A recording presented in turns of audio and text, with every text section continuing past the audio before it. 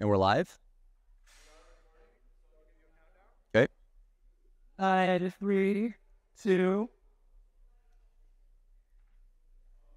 Well, hello, everyone. This is Ian Sagstetter, formerly of the Electric Coin Company and of ZecHub, in various, just community member now.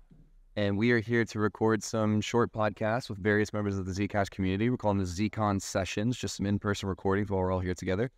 Our first recording and guest will be Nate Wilcox from the Electric Coin Company. Nate, how are you doing today? Great. Glad to be here. Well, thanks for taking out the time to hop on the pod. I really just wanted to cover an update on the proof of stake research.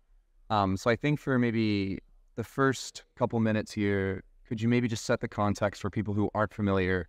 Why is Zcash researching a potential move to proof of stake, and what are the motivations there? Yeah. So ECC, my company, we think it would be a good idea for Zcash to transition to proof of stake. And the main reason that motivates us is because we believe that's a way for people to earn Zec from block rewards that can have a better distribution than mining or other consensus protocols. Okay. So our motivation is make it possible for more people to earn more of the rewards who are smaller players instead of big.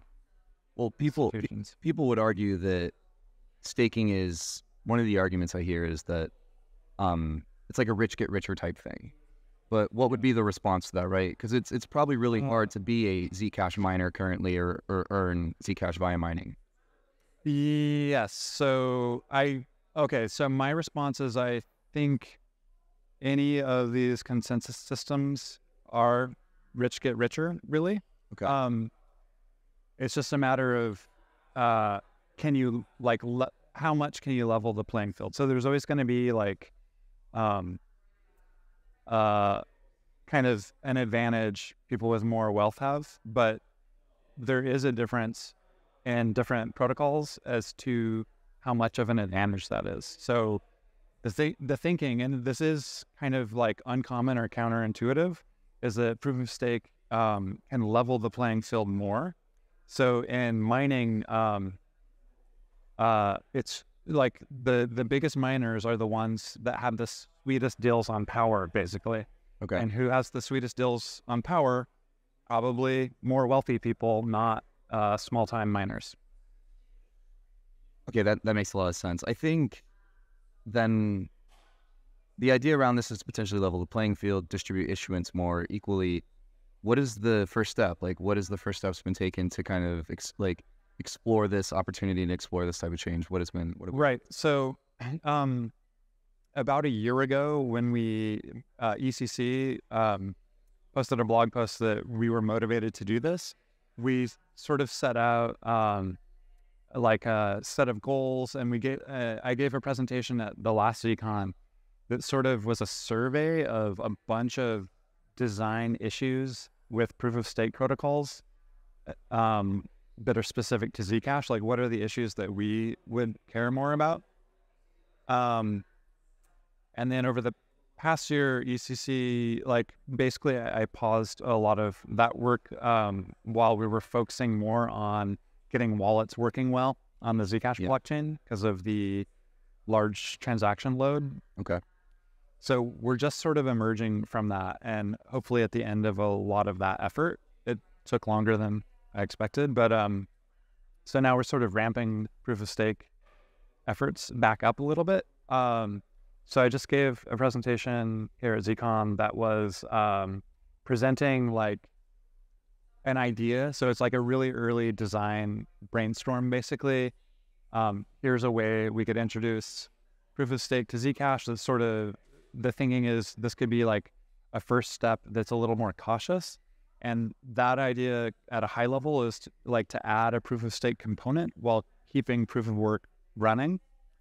Okay. That's how I would describe it in a nutshell. But. So from a high level, it would allow miners to continue mining and receiving newly issued coins, but also giving Zcash holders an opportunity to stake and then receive some portion of the mining reward or fees? Like, what's the design mechanism at a high level?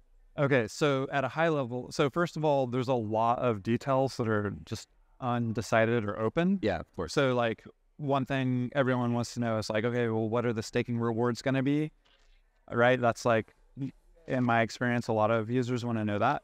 I don't know for sure yet, but so just at a high level, one of the big challenges with this is we would need to divide the newly issued coins between, right now it's divided between dev fund and mining.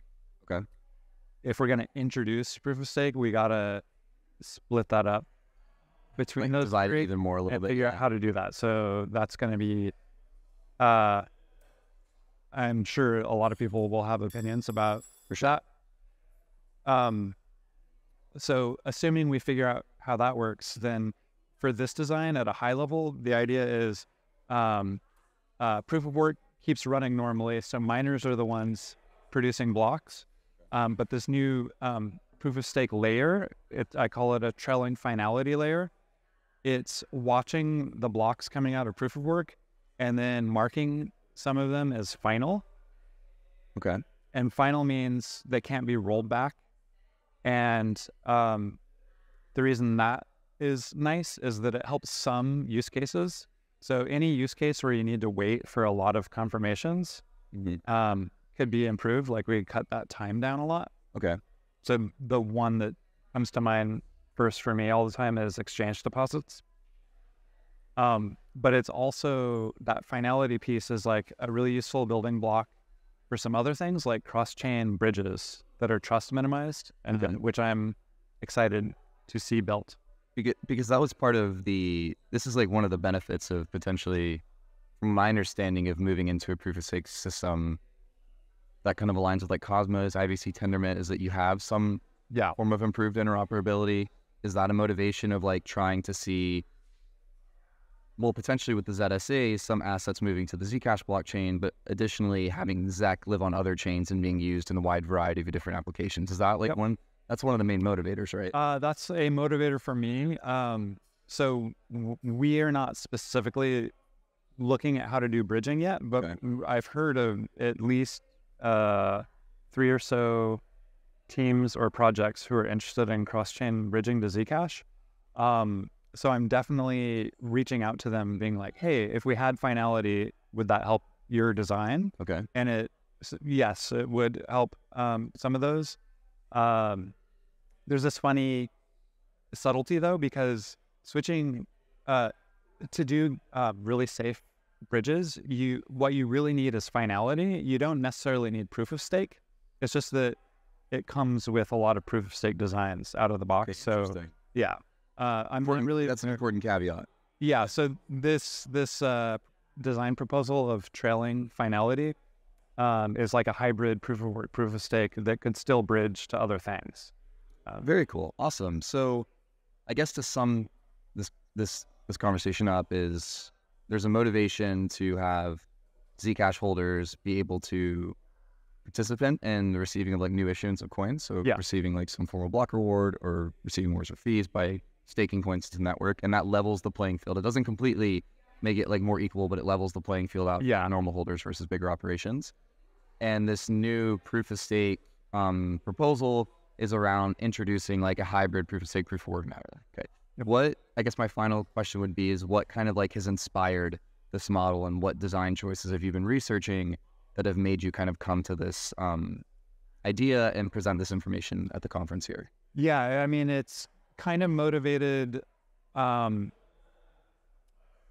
It's motivated by wanting to see if we can safely introduce proof of stake. So like an alternative approach would be, let's just pick a proof of stake protocol and just like switch everything to it like right at some activation height. But to me, that seems a little too like reckless because we don't know. I mean, there are plenty of existing protocols that are sort of demonstrating that they work, but there's some uncertainty about what about the actual switching mechanism. And so doing it all at once seems kind of risky. Doing it in steps makes a lot more sense to me. And like Ethereum is the prime example of a very large ecosystem that transitioned to proof of stake, and they did it in multiple steps, right? So first they had the beacon chain, and then eventually they had the merge. And this is a little bit more like, okay, let's set up a beacon chain. Very cool. I'm not calling it that, though. Yeah, we're not going to. Okay, awesome. What is I guess, yeah, thank you for all the information on this. It's been super helpful. Where can people follow along with this research, and what are the next steps? Yeah, so we have a blog post. We'll be doing more blog posts as we do updates. Okay. But if people want to get involved, they could email me. If they do email still, but that's nathan@electriccoin.co. And I'm going to start popping into the Zcash R&D Discord. There's a proof of stake channel. There's a thread on the forum, and I'm really keen to like collaborate more with people from more organizations, because I think like the Zcash ecosystem is growing up, and there's more potential collaborators. And then there's also these other like bridging projects that are interested and may potentially collaborate. So I'm really hoping to like be developing the design with a broader group as it goes, so that like, the whole community sort of sees it evolving. We're getting the feedback as we go, and sort of refining it. Awesome. Well, I think that's great. And yeah, so if you're listening now and are interested in participating in that, obviously you can email Nate, as you just mentioned, and join the Zcash R&D Discord, follow on the forums. Thanks for the chat, and thanks for all the information. I'm really excited to see where the research goes. Cool. Thanks.